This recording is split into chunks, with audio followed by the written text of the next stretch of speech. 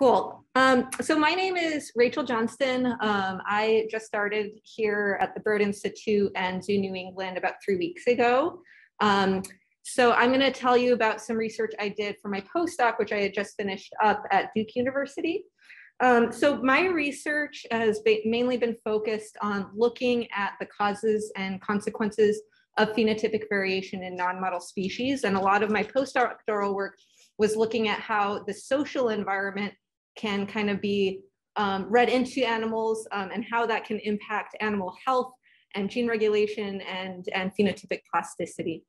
And so today I'm going to tell you what I think is a pretty fun project, which was looking at Dammarlin mole rats, which are shown in the left here.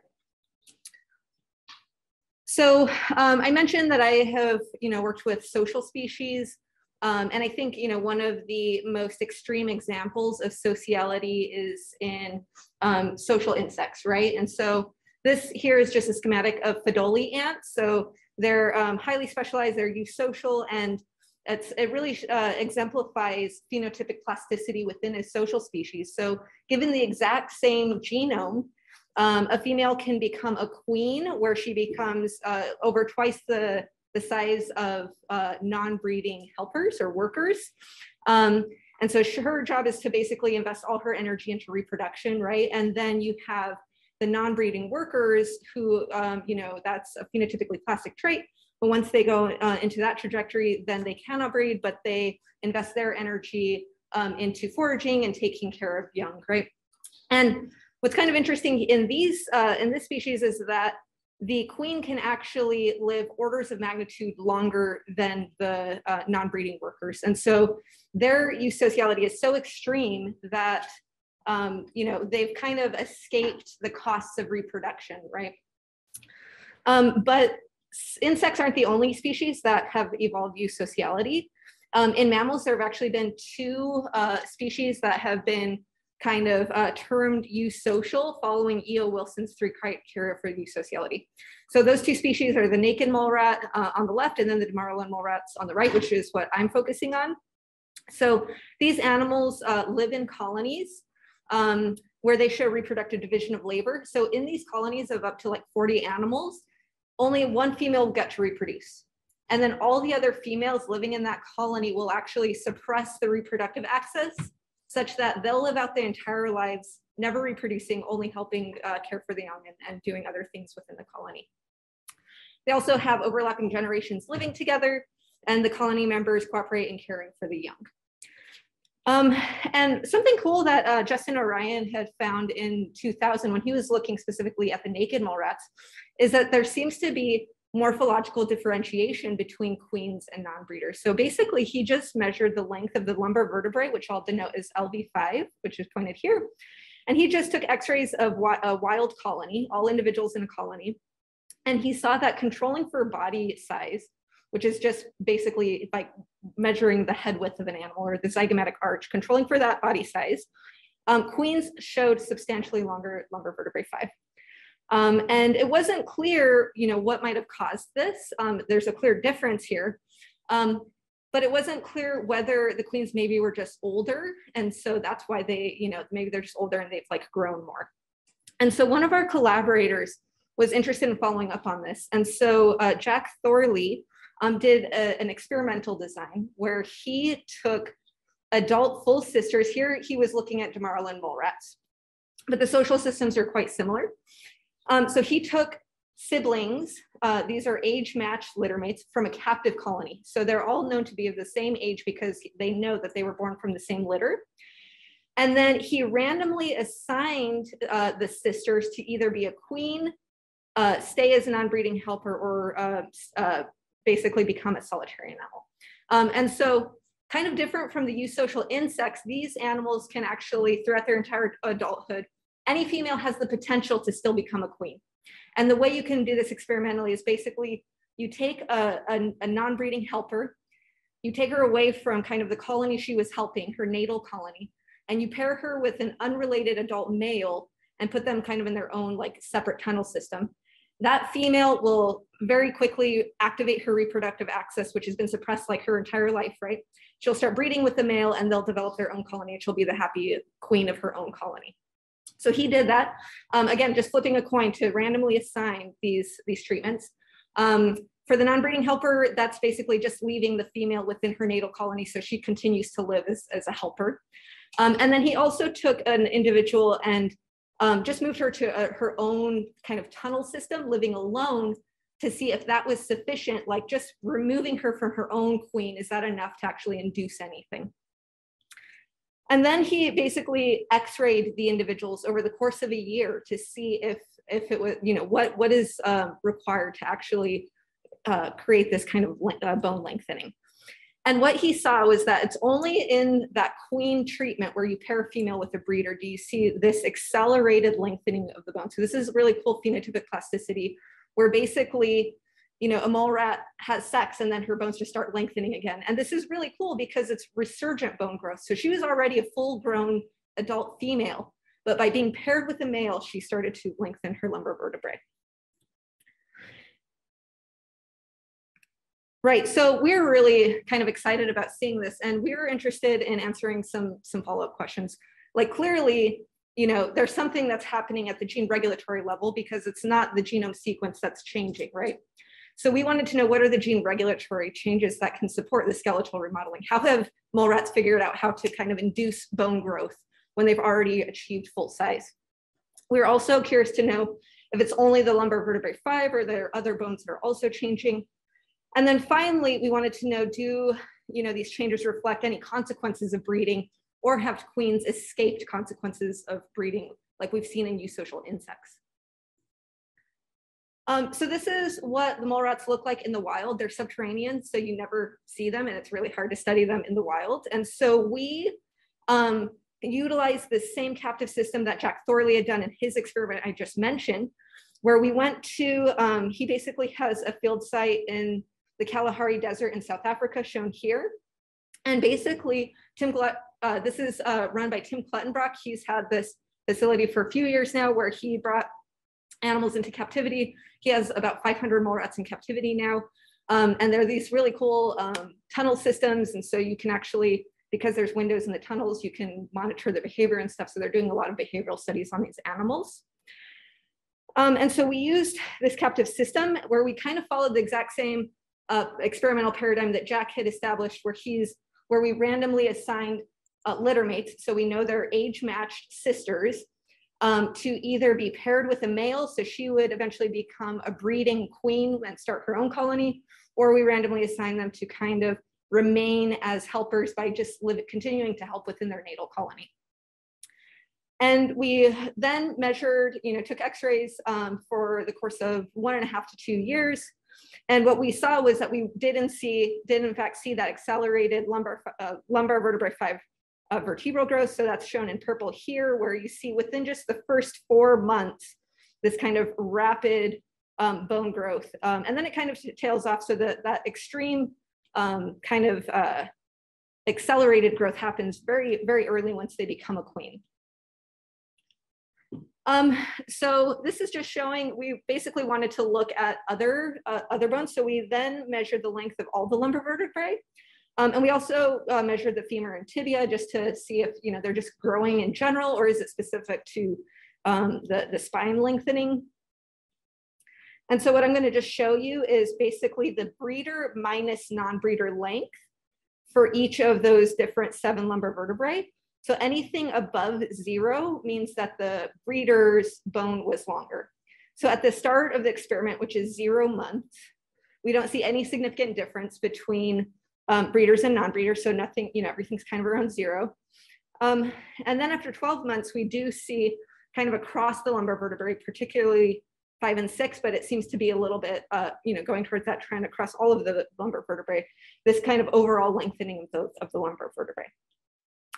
And this really appears to be adaptive. So when we look across all the breeding females that they have in captivity, the longer the female is, the longer the queen is, the larger her litter size, the more pups she's able to produce. And controlling for litter size, her pups are also larger. And this makes total sense. So if we look at where the lumbar vertebrae are, they're directly in line with where the developing pups are. So this, you can actually see the developing skeletons here. So you can imagine, lengthening your spine when you become a queen is really important for having a larger abdomen. They can't get fatter because they live in tunnels, so they can only get longer. But. All right, so then the next question, and I should mention we didn't see any lengthening in the leg bones, so it does seem to be very specific to the vertebrae. So then the next question was, what are the gene regulatory changes associated with skeletal remodeling? So at the scale we wanted to actually look at stem cells from those bones. But really to do that, we needed a cell lab. And so we decided to build a cell culture lab in the middle of the desert in Africa. So this is just a picture of like what the neighborhood looks like here. This is that captive facility. And so we basically built a cell lab basically right against this building here. And we were able to, that allowed us the capability to look at the scale we wanted to look at, which is at the cellular level, what's happening in those stem cells. And specifically, we basically had two hypotheses. The first is that the lumbar vertebrae gene expression will differ between queens and non-breeders. So we were really seeing what's being turned on to actually help regulate this growth. And then we hypothesized that we shouldn't see any changes in the long bone. So we actually used that as a control because we're really interested in that lengthening phenotype. So we wanted to collect the vertebrae and the long bones as a control. And basically the design was we collected 5 of the 7 lumbar vertebrae from each animal. This is after 1 to 2 years that they've been through this experimental treatment of being a queen or a non-breeder, right? And so after a year of that, then we collected bones, isolated cells, grew out those cells for 5 to 10 days, and then collected the samples for RNA-seq to look at all the gene regulatory changes that are happening. And then we also did ATAC-seq to measure the kind of 3D conformational changes across the genome as well. And just a side note, we also saved 2 vertebrae in ethanol and the right leg in ethanol so that we could do like immunohistochemistry and sectioning of the bones as well.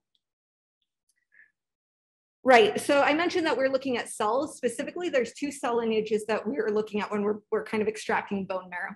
The first is mesenchymal stem cells, which can differentiate into osteoblasts, and they're responsible for bone formation. And then hematopoietic stem cells, which differentiate into what are called osteoclasts, and they're involved in bone resorption. And within all bones, so including your bones right now, there's this very carefully controlled kind of balance between bone formation and bone resorption between these 2 different types of cells. And these are the cells that we wanted to look at. And when we looked at gene expression, so we basically just measured all of the genes differentially expressed within these bone cells. And we were surprised to see, we found around 200 genes that were differentially expressed in queens.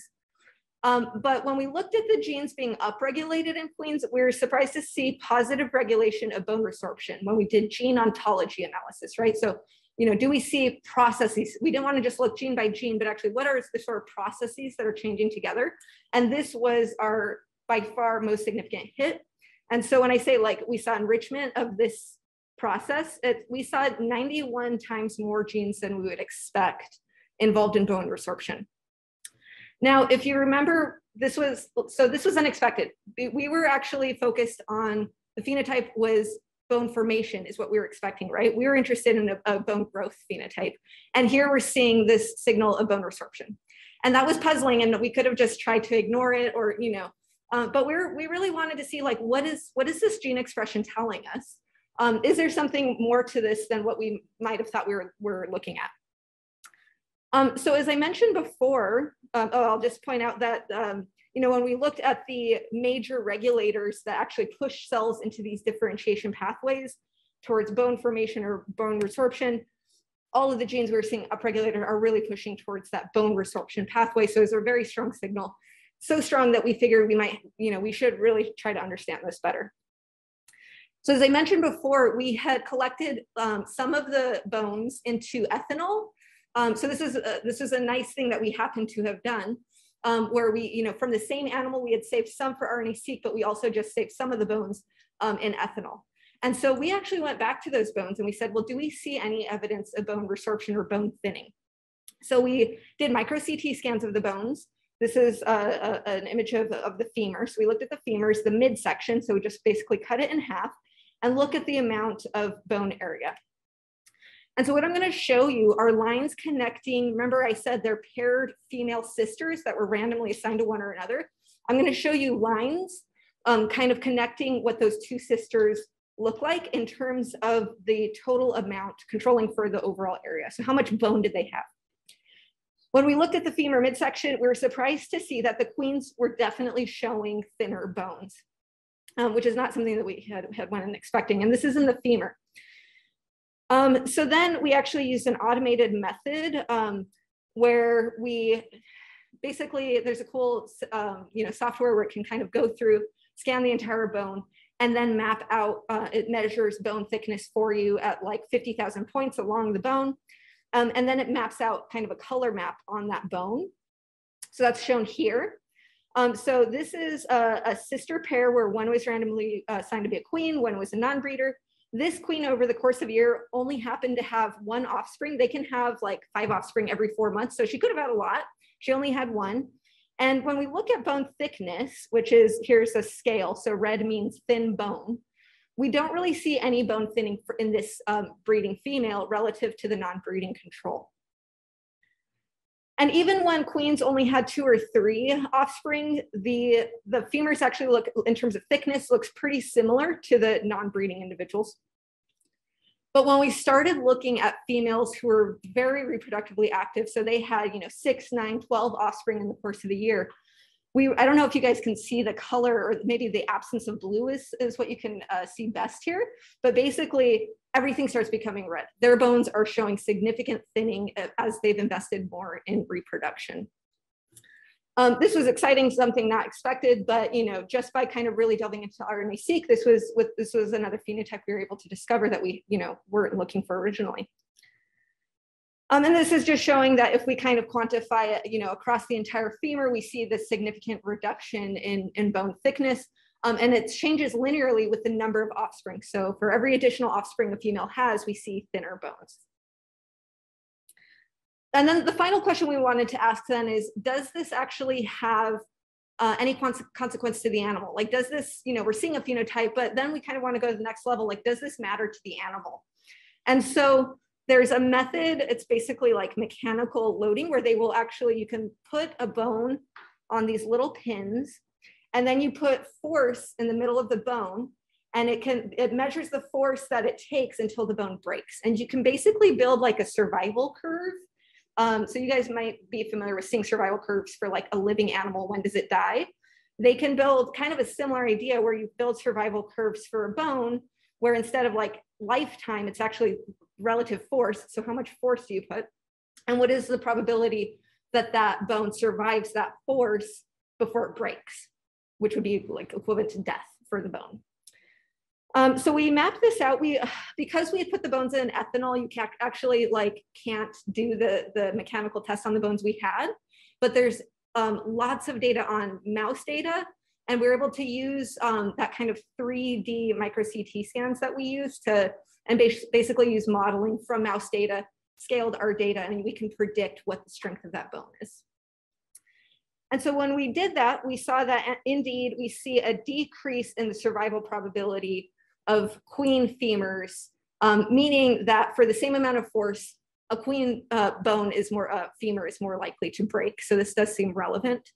And if we map out those queens that had a lot of offspring, like 6 or more offspring, are you guys able to see that right even? I'll choose a better color for next time. But basically, this dark red line shown here is showing that if for queens that have had a lot of offspring, they're showing significant reduction in bone strength, such that for every additional pup that a queen has, she has a 21% increase in likelihood of bone fracture. So there does seem to be a strong effect in terms of bone strength. So just trying to kind of pull this all together, what are we seeing? Well, we saw that there's this rapid elongation of the bones in the lumbar vertebrae, and that happens within the first few months. But then we also see the significant bone thinning at the time that we at least sample the cells. And so I just kind of want to emphasize when thinking about, your own projects and your experimental design, that the time of sampling for RNA-seq is very important. So, it ends up that we think that because we didn't collect the lumbar vertebrae until like 12 months into treatment, we missed that lengthening phenotype at the gene regulatory level because that happened the first 4 months. So we were like 8 months late in terms of sampling. But we did see that, there is this ongoing evidence of bone thinning. And why might that be? Well, this is the only female that is responsible for reproducing to build an entire colony. She's the only one reproducing and she's the only one lactating, which means all of that energy that's required for calcium and, for nutrients has to come from this female. And so it's probably sucking a lot of the bone from her own bones to provide for these offspring that are developing inside of her. And then also basically the previous litter that's also lactating. So it's, it seems to be incredibly difficult for a breeder to be a breeder. So just to summarize, we see extensive morphological and gene regulatory changes in queens. Sometimes RNA-seq data can give you surprising results, but I just kind of really encourage you to really think about, when did I sample it? When did I take the sample? Which cells am I looking at? Because that's so critical. Also, you might actually get a sample that's just a little bit off in terms of the phenotype you're looking at. So just pairing like what cells you're sampling and the time of sampling is very important for what you're going to pick up in the signal. We saw acceleration of lumbar vertebral growth, which appears to be adaptive, but we also saw this unexpected bone thinning, which appears to be costly and long lasting. And so just to kind of wrap up, in thinking about eusociality in insects, the Demarlin mole rats are also showing morphological changes and regulatory rewiring, but it seems like the queens haven't really reached the point of eusociality where the queens have escaped reproductive costs, because we are seeing reproductive costs in these animals. And with that, I just want to say, I've worked with a lot of people on this project. Jenny Tung was my advisor and was huge in kind of leading, and advising me on this work. And I'm happy to take questions.